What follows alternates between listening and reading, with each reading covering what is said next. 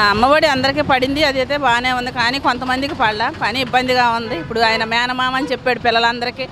మరి ఒక మేనగోడలను బాగా చూసి ఒకరికి లేదని ఒక బాధ ఉంటుంది కాబట్టి అందరికీ పడితే సంతోషంగానే ఉంటాము.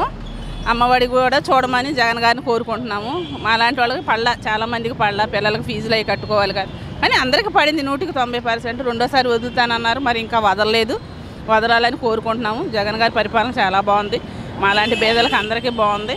మళ్ళీ ఆయనే రావాలని కోరుకుంటున్నాము.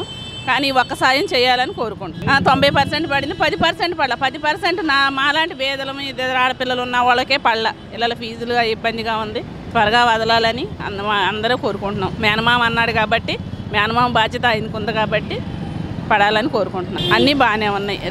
ఈ ఆరోగ్యశ్రీ ఏంటి, రేషన్ రైస్ కార్డులు అన్నీ బాగానే ఉన్నాయి, చాలా బాగుంది.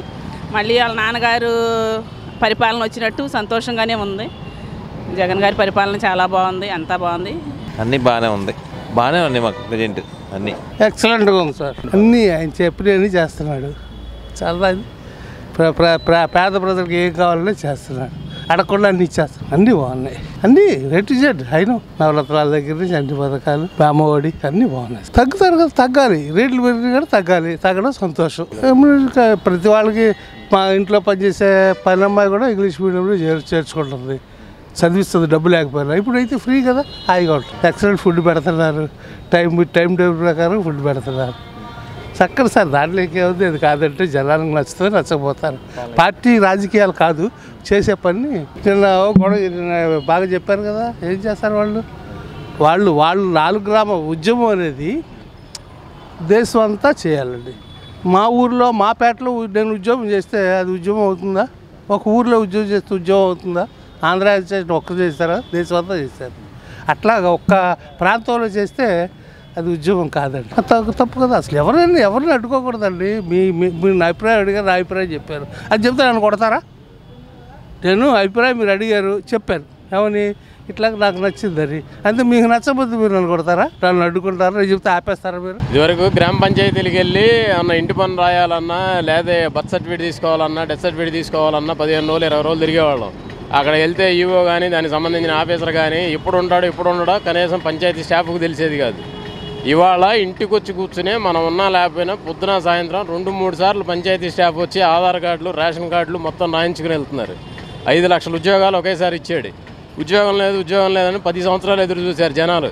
లక్షల్లో ఉద్యోగాలు చేసే ముఖ్యమంత్రిని చూసాం. తక్కువ ఎక్కువ కాదు, ముందు ఇంట్లో గడుస్తుందా లేదా. ఇంటర్మీడియట్, డిగ్రీ చదివి ఇంట్లో ఖాళీగా వందల మంది కూర్చున్న వాళ్ళే వాళ్ళు ఉద్యోగాలు చేస్తున్నారు. దేశం నష్టపోతుందా అనేది, అది ఆర్థిక మాంద్యమా, రాజకీయాల వల్ల వచ్చిందా అనేది చదువుకున్న వాళ్ళందరూ వాళ్ళు ఆలోచించుకోవాలి. అంతే తప్ప జగన్ చేసాడే కాదు. జగన్ చేసిన తర్వాత విలేజ్లు బాగుపడుతున్నాయి, అది ఒకసారి గమనిస్తే సరిపోతుంది. నాకైతే బాగానే ఉంది. పథకాలు కూడా అవి 5 సంవత్సరాల్లో చేతికి అందితే బాగానే ఉంటుంది. మరి ఆయన పెట్టిన పథకాలన్నీ బాగానే ఉన్నాయి, అవి రావాలి కదా. ప్రస్తుతానికి పెట్టినవన్నీ ఆయన పెట్టినవాడు 2-3 అయినా ఇంటికి చేరాయి ఈ పాటికి, ఈ 3 నెలల్లో.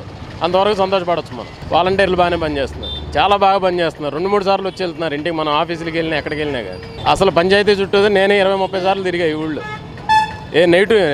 రెసిడెంట్ ప్రూఫ్కే నేను తిరిగాను, నెలలు తిరిగాను. కరెంటు బిల్లు తిరిగాను, రెసిడెంట్ ప్రూఫ్ లేకపోతే కరెంటు బిల్లు ఎవరు.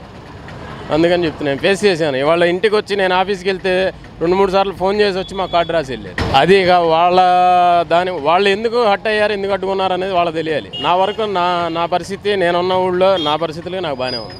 వాళ్ళు అమరావతిలో భూములు ఇచ్చారో, వాళ్ళు బాధపడుతున్నారు అనేది వాళ్ళు ఎక్స్ప్లెయిన్ చేస్తారు.